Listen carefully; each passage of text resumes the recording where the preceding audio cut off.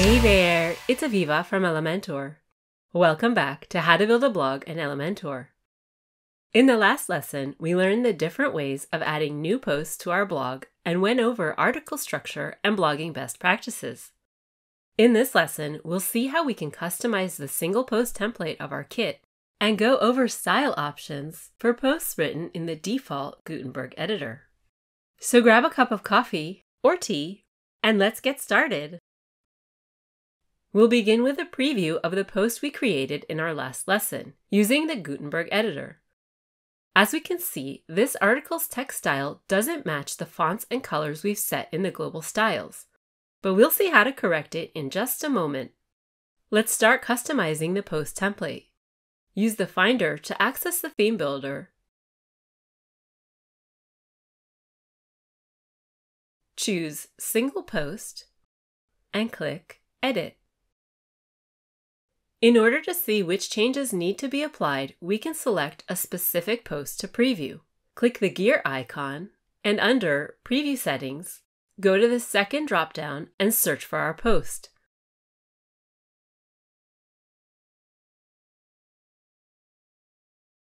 Hit the button to update the preview. Perfect. Before we make any changes, let's explore this post and see what we've got here. First, we have this article image. If we click this widget, we'll notice it's taken from the Featured Image field. By clicking the gear icon, we can set a fallback image in the event that the image does not load properly. Continuing to the right column, we have this Post Info widget showing the date this post was published. This widget allows us to add useful information for our visitors, such as terms, usually used to add tags or categories, provide the number of comments made on this article, and more. By clicking the headline, we can see it's actually a post title widget, which automatically takes information from the article we've created in WordPress. This is one of many post-related widgets designed to streamline the single post creating process. Scrolling down, we can see our post's content. However, we can't actually edit it from here. This is because this widget, Post Content, dynamically takes its content from the article we created in the previous lesson. But we can keep editing this template, starting with the sidebar here. Let's change it a bit to fit Xander's brand. First, we'll change the text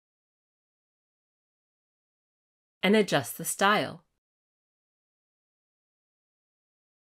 We can also integrate and connect our email marketing platform to our form. We'll leave the related links in the description. Next, we'll change the image.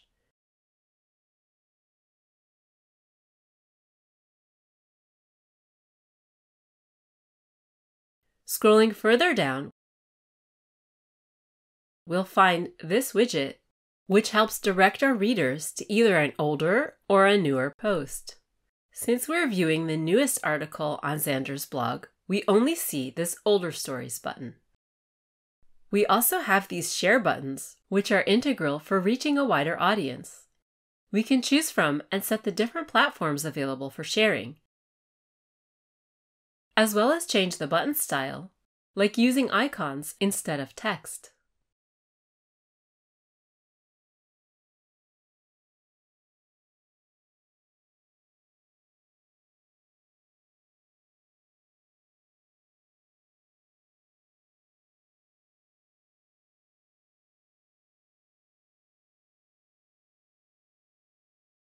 Great! Next up, we have the Post Comments widget, which, as its name implies, allows our readers to reply to our article. Like the Post Content widget, this widget inherits its style from our site's theme. We'll see how to customize this in a moment.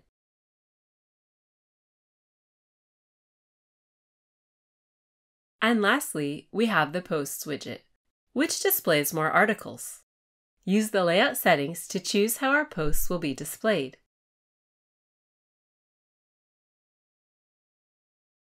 And the query settings to control which posts to display and in what order. we can control the post's pagination settings in the Pagination tab. Now let's see how to style the typography within the post content and the replies widgets. Global fonts can be applied directly only to content created in the Elementor editor. Recall that we created this post outside Elementor in the Gutenberg editor, so we'll use Theme Style to adjust how our post looks. Click the hamburger menu and head over to Site Settings. Remember, this blue header indicates we're editing settings that will be applied throughout our site. Under Theme Style, click Typography. In the last lesson, we mentioned the importance of content hierarchy, using different headings. This screen allows us to style each individual heading, as well as the text and different links throughout our site. Let's begin by adjusting the body style, using our global colors and fonts. We can also control the space between paragraphs, as seen here. Next, we'll set the link's color, as well as for the hover effect, if needed.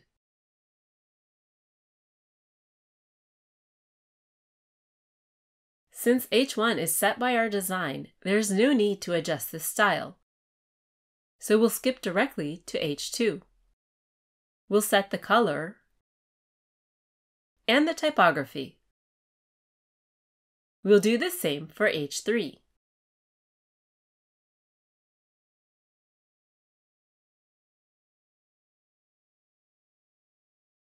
We'll leave the rest of the headings as is for now. If we ever need to adjust them in the future, we can always come back here. Scrolling back down, we can see this Post a Comment button is still styled using the default theme colors. To change this, go back to Site Settings, Buttons, and adjust the button style as needed.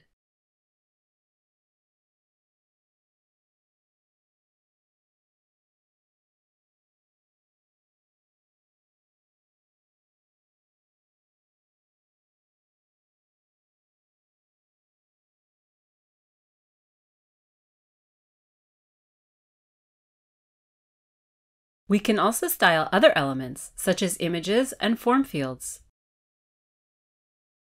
I'll take a moment now to style the form fields. Feel free to go ahead and update your own styles as well.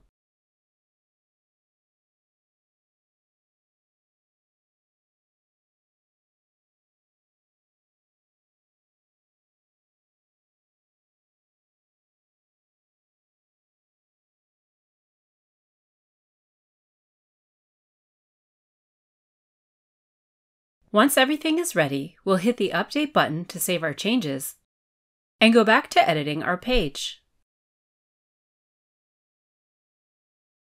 Great! We've adjusted this template and its style to match Xander's brand, but we're really just getting started.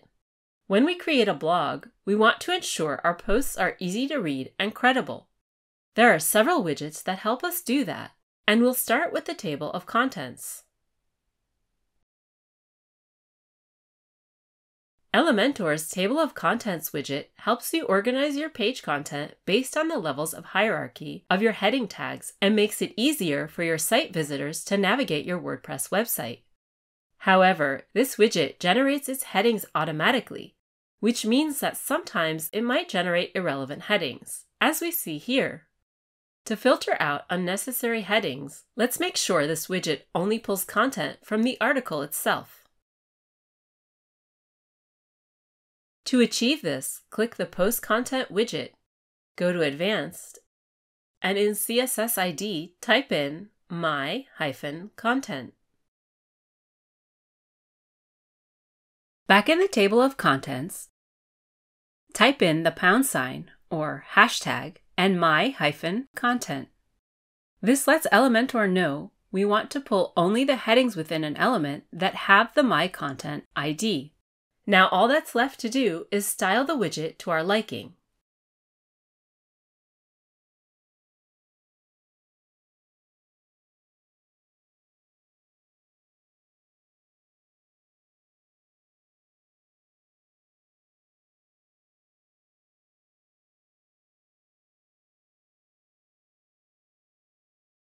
We can also use the excerpt widget and place it right above the table of contents, so our visitors will start with a more concise initial view. This way, Xander's readers have a short intro and this handy table of contents that offers them easy navigation throughout the post. Next, to add more credibility to our posts, we'll let visitors know whose article they're reading. Scroll to the bottom of the article, and in Widgets, search for and drag in the Author Box widget. This widget pulls the article author's profile information. Xander is currently the only author in his blog, but a common strategy bloggers use to increase their audience reach is to include guest authors on their blogs. Adding a short bio will strengthen the author's credibility. To edit this information, we'll go back to the WordPress dashboard, but before we do, we'll click Update to save all changes. Then, using the Finder, we'll go to Users and click the user whose details we want to change.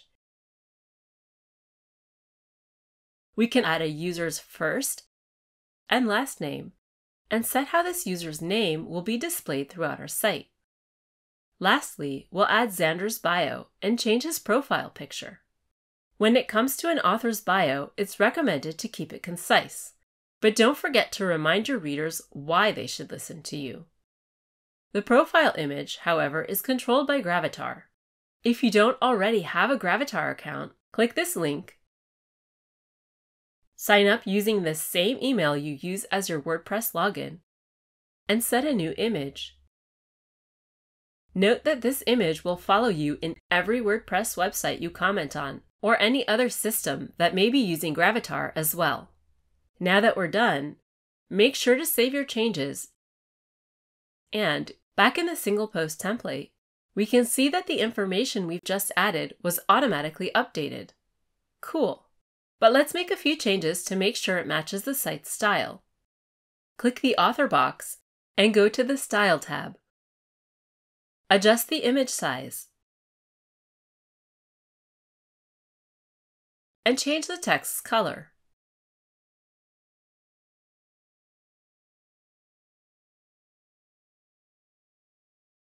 This already looks much better, but we can add a small change to make the Author box pop a bit more and separate it from the article content. Go to Advanced and add a small gap using padding. Next, add a border and adjust its width. Perfect. And let's make sure not to forget to adjust any changes we've made to mobile devices by using responsive mode.